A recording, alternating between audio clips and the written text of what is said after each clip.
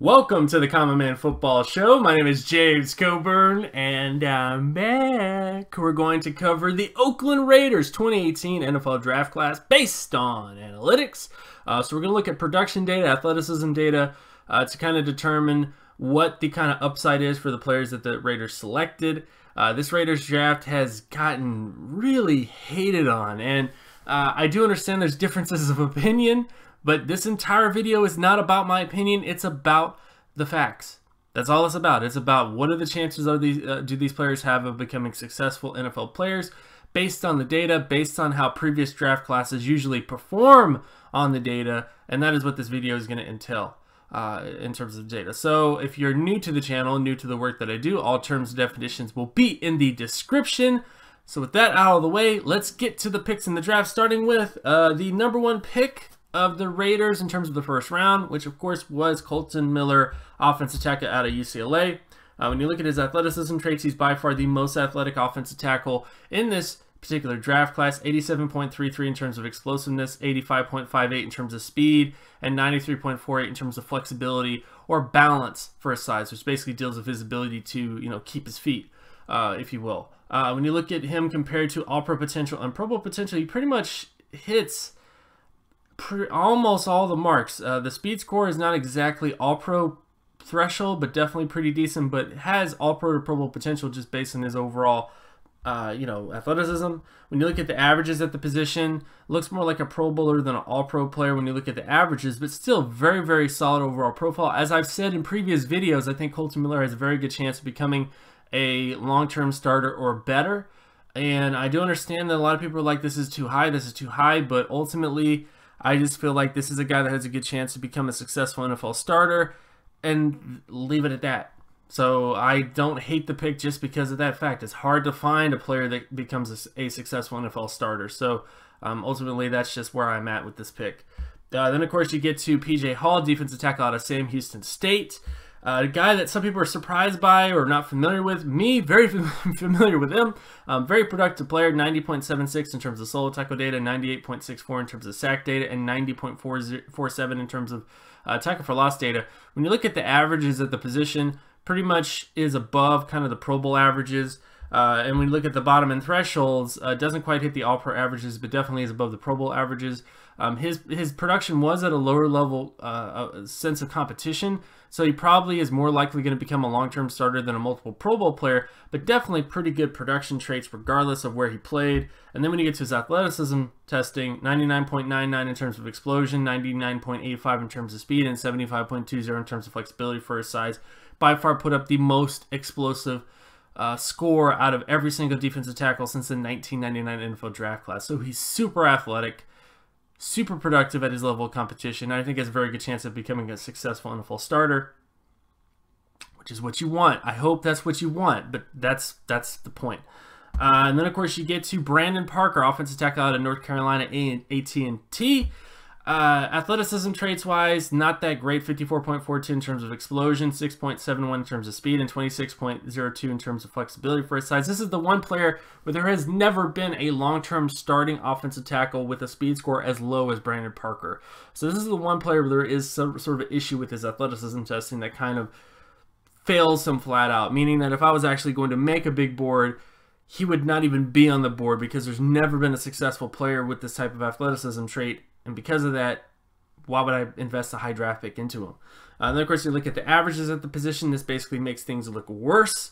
When you look at his speed score and flexibility score compared to what the averages are, and even his explosion score, which is his best athleticism trait, doesn't even come near the averages of an all-pro, Pro Bowl, or starter player. And then to kind of beat a dead horse, so I guess this is Malik Watson's athleticism traits, David Sharp's athleticism traits, just to give you sort of a picture that the Raiders, other than Kolton Miller, like again, Kolton Miller, really athletic player, but for the most part, the Raiders under McKenzie do not really get the most athletic players for the most part. So I think when you look at Parker, he's kind of less athletic than Watson and Sharp, which kind of makes you wonder, like, why would you invest that high of a draft pick in a guy like this? So we'll see what happens, but ultimately he doesn't look like a guy that's going to pan out long term just because of his overall athleticism traits. And then, of course, you get to Arden Key, edge out of LSU. When you get to his athleticism testing, which is the only major question mark, 5.07 in terms of explosiveness, 8.94 in terms of speed, and 33.97 in terms of flexibility. He's another player where there has never been a long-term starting edge rusher since the 1999 NFL draft class to have scored as low of an explosion score and as low of a speed score as Arden Key. That's not good. The only positives with Key is his production data. He had a 56.05 solo tackle score, 83.19 speed score, and not speed, but sack score, and a 65.78 tackle for loss score. So when you look at his production data, has Pro Bowl level production. You know, that's the basics when it comes to Arden Key. However, when you look at his athleticism traits, there has never been a long-term starting edge rusher with these athleticism traits. And in many ways, this pick kind of echoes Shalik Calhoun, this echoes Jihad Ward, the list goes on. Bottom line is, I don't think there's a very good shot that Arden Key becomes a successful long-term starter. But we do get into some good picks after this. We, of course, get Nick Nelson, cornerback out of Nebraska. Pretty good production profile, 31.61 in terms of solo tackle data, 93.88 in terms of pass deflection data. And even though his solo tackle data is sort of a question mark when you look at the bottom end thresholds, that pass deflection data is super, super decent. I mean, it's really very comparable to Denzel Ward's overall production. If you actually go back and watch the Denzel Ward video I did, very similar, except Nick Nelson in many ways is kind of better than Ward in terms of pass deflection data. And then, of course, you look at his athleticism traits, 85.30 in terms of explosiveness, 69.18 in terms of speed, and 87.76 in terms of flexibility. Pretty much has Pro Bowl level athleticism traits with really good explosiveness, really good speed. In many ways, he has kind of the same athletic profile of Darian Conley, who was the Raiders draft pick last year in many ways, if not so kind of more athletic in a certain sense. Bottom line is, Nick Nelson, of course, is a guy that had that was injured during the process, so a lot like Connolly wasn't really injured during the process, but he had the shin stuff that was after he was drafted. Bottom line is, Nick Nelson, very good athleticism, pretty good production, has a good chance of becoming a successful NFL cornerback. Health is definitely going to be a major factor. In addition to Maurice Hurst, defensive tackle out of Michigan. When you look at his production data, pretty decent, 96.60 in terms of solo tackle data, 44.55 in terms of sack data, and 83.66 in terms of tackle for loss data. Looks more like a Pro Bowl defensive tackle than an All-Pro defensive tackle, but still solid all-around production. When you look at the averages at the position, the only area where he kind of falls flat is the sack data, but still good TFL and still good solo tackle data. And when you look at his athleticism traits, 62.44 in terms of explosion, 79.42 in terms of speed, and 60.11 in terms of flexibility, pretty much has close to all-pro athleticism traits and easily Pro Bowl athleticism traits. Bottom line, when it comes to Maurice Hurst, there's been a lot of talk about his heart condition. I'm really not going to get into that, but when you look at him just based on his production and based on his athleticism traits, he looks like a Pro Bowl level defensive tackle. And if he can become that for the Raiders, this will by far be the best pick of the draft for them when you look at value and where they took him and those other sort of factors. If the heart condition doesn't become a serious issue in the next 5 to 6 years, if you will. Then, of course, we get to Johnny Townsend, punter out of Florida. And when it comes to punting data, which I don't really do a ton of, Johnny Townsend had a 99.37 production score in terms of his punting average at the college level. As far as what the thresholds are for punting, I haven't done enough research into this 100%, but just know that this score is based on every single punter since 2001 in the FBS. So either way you slice it, you at least want a punter to be really good in terms of his averages, and Townsend is. He's in that 99 percentile area when it comes to his punting. So pretty good all-around college punter. Maybe he translates, maybe he doesn't, because there's a lot of other things when it comes to punting I haven't done a lot of research into yet, but still pretty good production at the college level. Then, of course, we get to Azim Victor, linebacker out of Washington. When you get to his production data, had a 78.05 solo tackle score. Pretty much hits near the Pro Bowl threshold in terms of bottom end threshold for solo tackle data, but doesn't quite hit the average Pro Bowl score of 88.36, but definitely is near the starter average. And when you look at his athleticism traits, looks more like a starter than an All-Pro to Pro Bowl player. 42.78 in terms of explosiveness, 54.65 in terms of speed, and 49.66 in terms of flexibility. There's never been an All-Pro / Pro Bowl linebacker with athleticism traits that are that low, but he definitely has a good shot to become a long-term starter.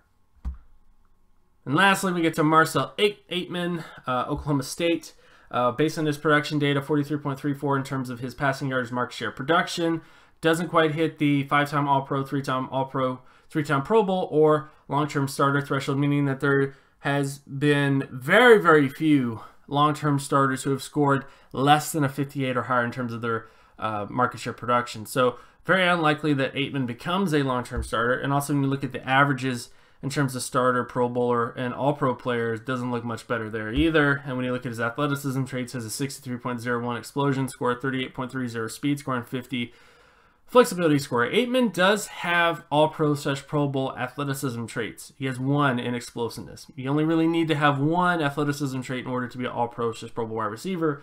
But when you look at his production, which is so low, you look at the fact that his athleticism is just not, I mean, this isn't like an elite level athlete. This is just a guy that has 1 above average athleticism trait. I think in many ways you're looking at a guy that looks kind of like Jerron Kreiner. You know, a guy that most likely his career will end up being that.